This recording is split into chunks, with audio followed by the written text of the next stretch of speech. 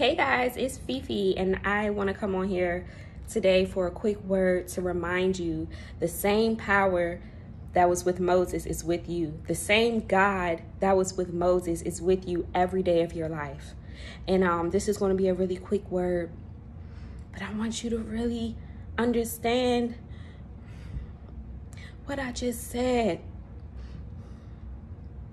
It's a difference to hear it, and it's a difference to believe it. The same God that was with Moses that parted the Red Sea, his spirit dwells within you. His presence is all around you. He is your provider. He is your protector. He is your healer. He is everything that you need. So you lack nothing, daughter. You lack nothing, son. Cry out to him. I don't care what it is. Praise him. Worship him. Get into that secret place. Show him that he's important to you. Show him he means more to you than everything. Whatever you do before you praise the Lord is more important to you than him.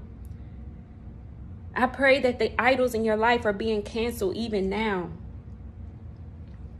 God is our everything, and we have to show him and bow to him and let him know now while we in this earth realm. He loves to hear that. He is your first love. Don't make him your second or your third. He's your first love. Before your husband, before your wife, before your children, before your friends, before your job, before your business.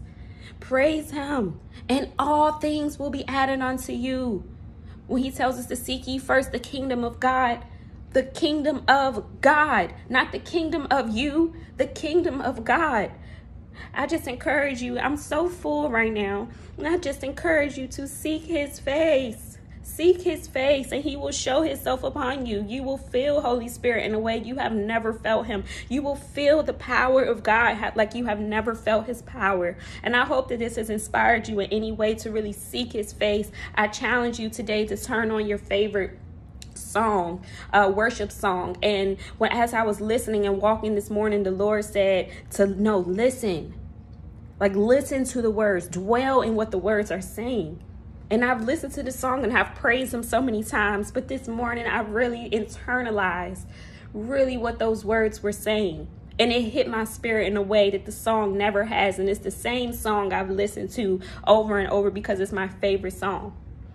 So I just encourage you on today, brothers and sisters, to really seek the Lord and turn on your favorite worship song, but really internalize what the words are saying. Slow down your mind and really listen to what the words are saying, and sing it and say it aloud. And look at yourself as you say the words.